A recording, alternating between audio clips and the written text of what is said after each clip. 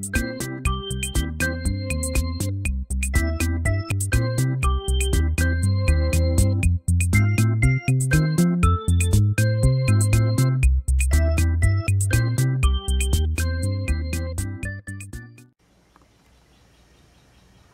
guys, welcome to an Ace review, back by popular demand.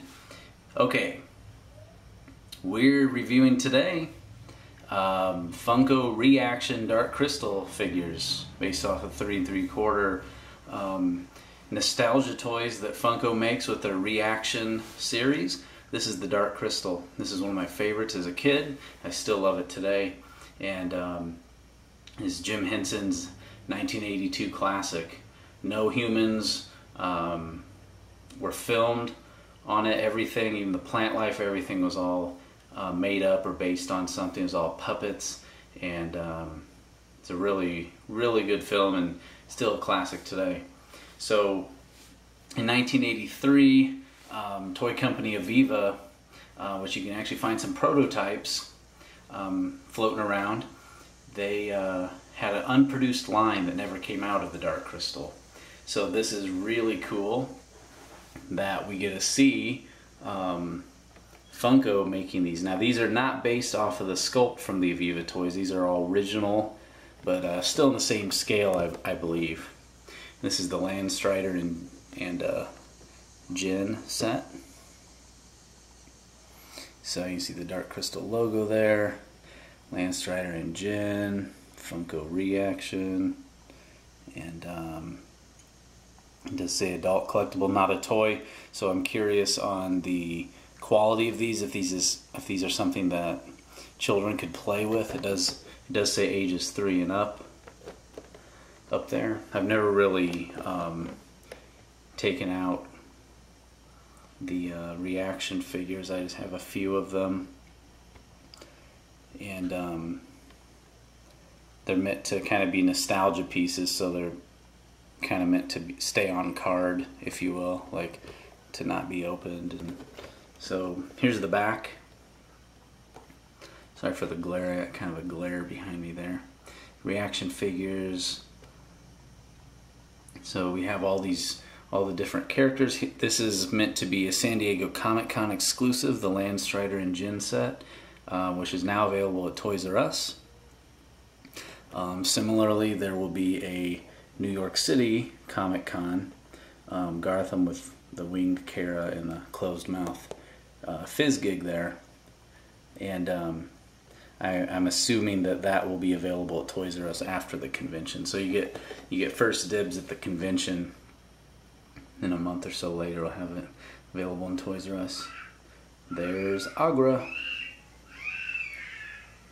So to note, each of these, it'll say comes with crystal piece number 5. It's a build a crystal piece, so you can see there 1, 2, 3, 4, 5, and the first comes with crystal piece number 1 is Jin. Now this version of Jin, he's actually carrying a piece of the crystal shard there, unlike the other Jin. Comes in here, he has a flute, which we'll check out in a minute here. Then we have Kira. Now this one, she has a cloak with no wings and then an open mouth fizz gig. So they are variants, they're not just repackaged figures. Okay, then we have Skeksis, the Chamberlain with crystal piece number 3.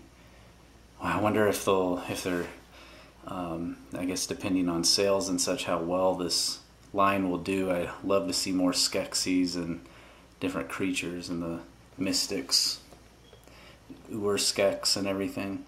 You have Ursol the Mystic, comes with piece number 4. I'm so excited to get these.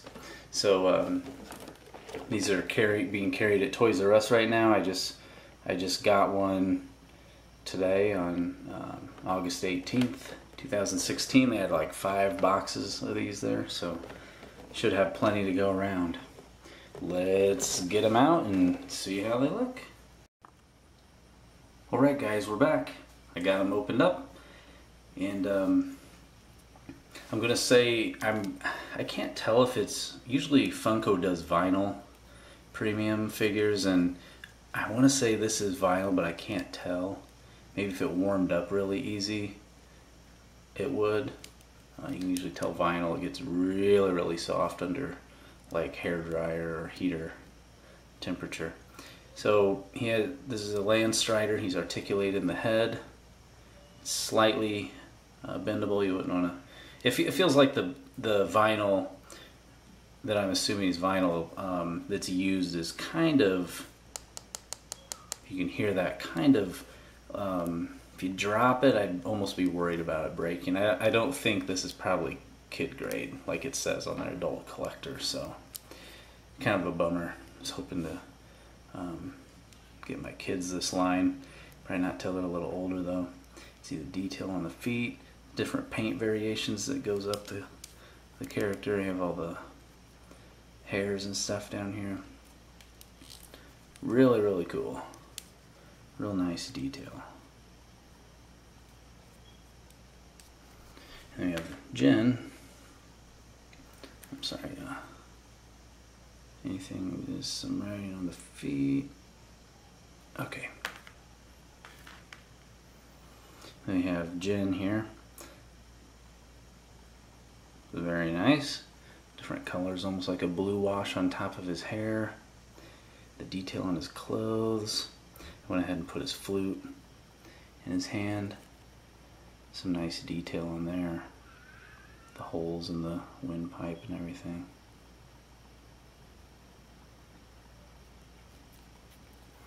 So same with him. I want to say he's like a vinyl, bendable and such. So here's the back of him. He does have holes for peg or for a stand there. So his head moves a little bit. His hair hinders further movement. And his arms can move up. You know, these are based, again, that's supposed to look like it's a retro figure, like a what if this was made back in the day sort of thing. His legs are interesting, the articulation. You can see they want it to look like the skirt pieces is there, and so it's articulated, so it kind of moves up like so.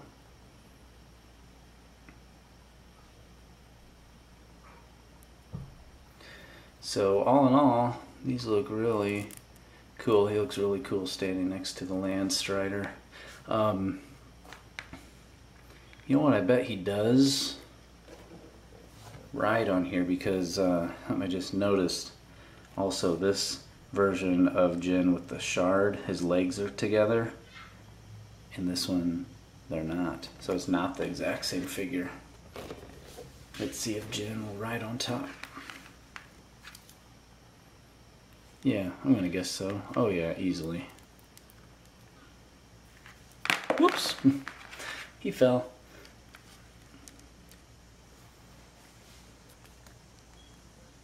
Very cool. I like it. Oh, he fell again.